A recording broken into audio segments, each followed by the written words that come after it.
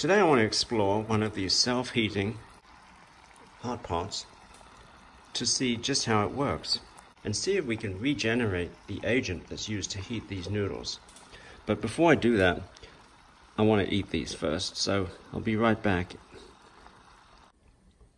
Okay, all the noodles are now eaten, and now let's see what heated this big container of noodles up. There's that little packet right there. Now let's see what exactly is in that packet. Let me cut it open. Let's see if it's hot. Oh, it's pretty hot still. I'm gonna have to wait for that to cool down. Okay, now we're gonna cut the bag open to see what's inside it. It should contain slaked lime because the process of generating the heat takes calcium oxide and reacts it with water to make slaked lime, which is highly exothermic.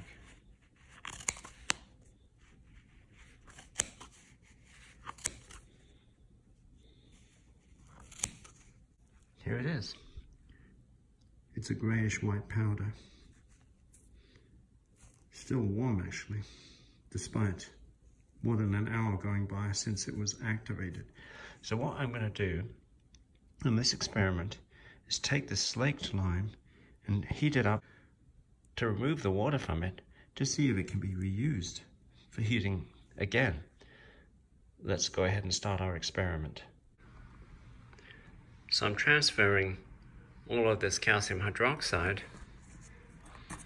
into this steel can, which I cut open. And I'm going to place the steel can in my furnace.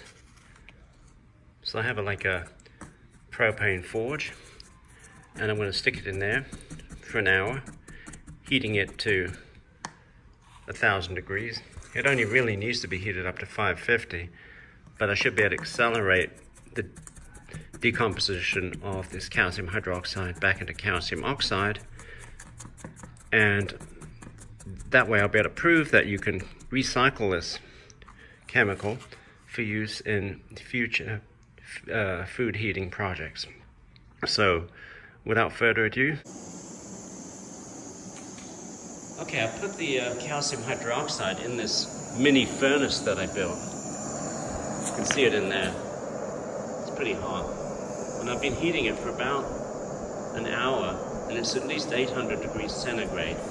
And I'm assuming this is enough heat to convert the calcium hydroxide back into calcium oxide. So I'm just going to give it maybe another half an hour for luck. And then we'll come back, we'll take it out, and we'll see if it will heat up when it's mixed with water.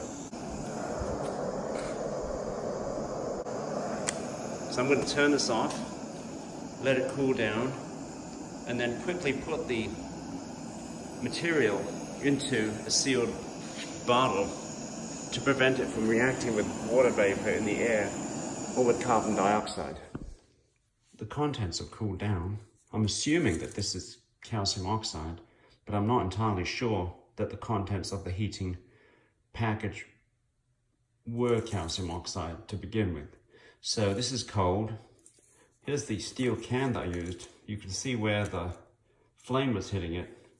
It's thinned out the metal. So now, I'm gonna add some water and see if it boils. Here goes. Let's add it carefully.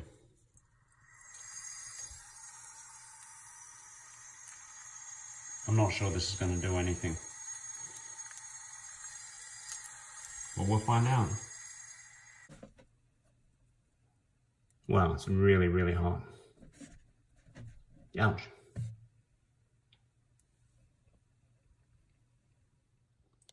Here's with my thermal camera.